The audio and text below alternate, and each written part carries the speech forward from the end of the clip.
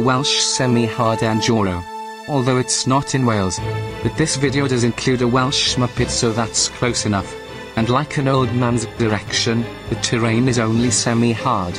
It is a misty morning on top of a mountain range and the Gumbies are slowly gathering to do battle with the local terrain.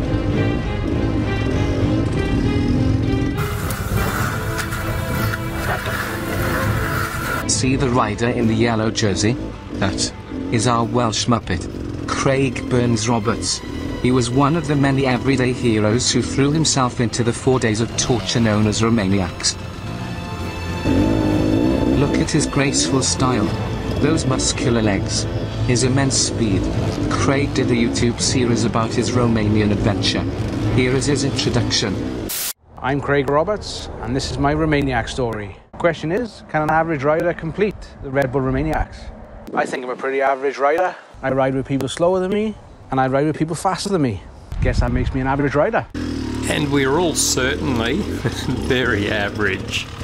Sometimes I forget my meds and become self-delusional, thinking I am a great rider.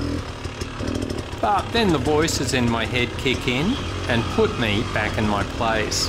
Hey Barry, if I wanted to kill myself, I'd climb your ego and jump to your IQ.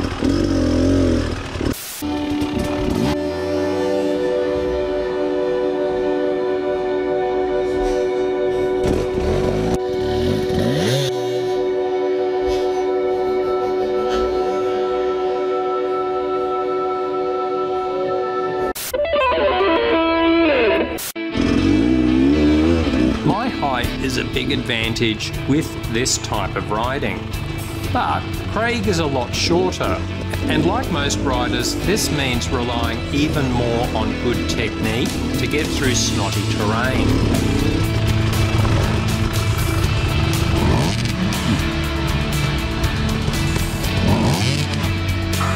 This new section is difficult, especially after the rain last night.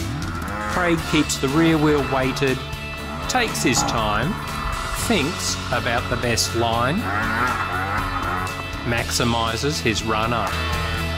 You can see him doing the same thing at Romaniacs, despite me yelling at him and shoving the camera in his face. Hey mate! That's the way! I think golden Roberto, because that's what I'm gonna translate to.